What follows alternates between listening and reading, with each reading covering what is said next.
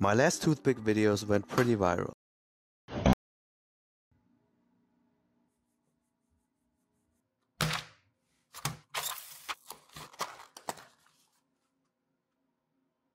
It's important that the toothpick lies on a nail.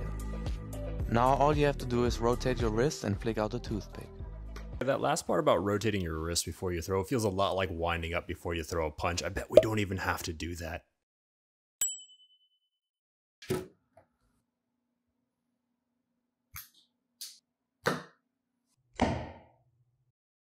Feels good to be right. Now that I've proved my point, this technique is trash. Let me explain. The major issue here is that we're 6 inches away. At this distance, we shouldn't be missing at all. I could literally just stab someone with a toothpick, and that would be way more effective. Now, this isn't to say that you can't do this at a distance. You definitely can. But after hundreds of attempts, and without deeper instruction, this technique is at its limit. Cool as this thing looks, it's just not accurate. Thing is, I don't think it's just me. The original creator was borking his shots in this video. After days of practice, this only hits about 1/3 of the time. But it's easy to be the guy who talks a lot of smack and doesn't propose any solutions. So the real question is, can we do better? What you're seeing right now is slow motion footage of a technique that is 70% accurate from 7 feet away. But there are a lot of different ways to throw a sharp stick. So let's figure out which approach is the winner.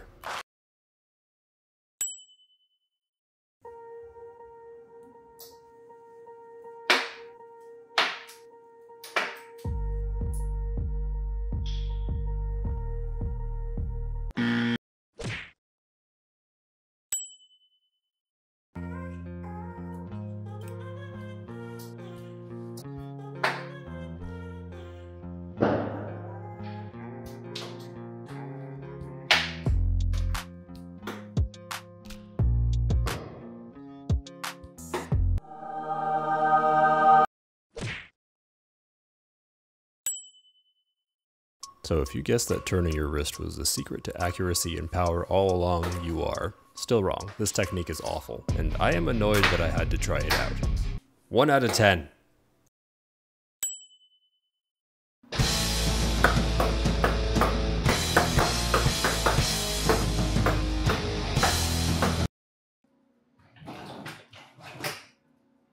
The best way to explain this technique is to show you what an athlete does. Here it is. Your finger holds the arrow in position. You make your aim and you throw the arrow.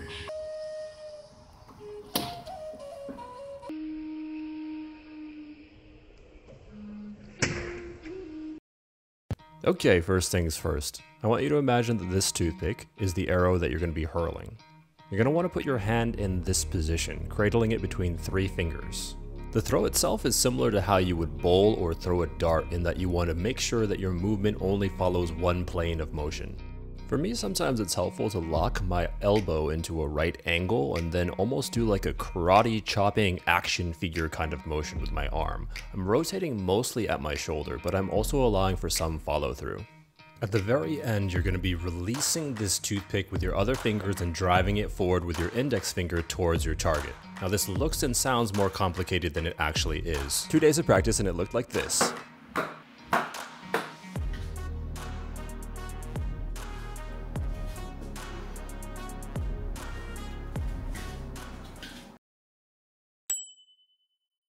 If there's one thing that I learned this session, it's this. Every practitioner is going to have their own favorite technique, and their own biases, and that's completely fine.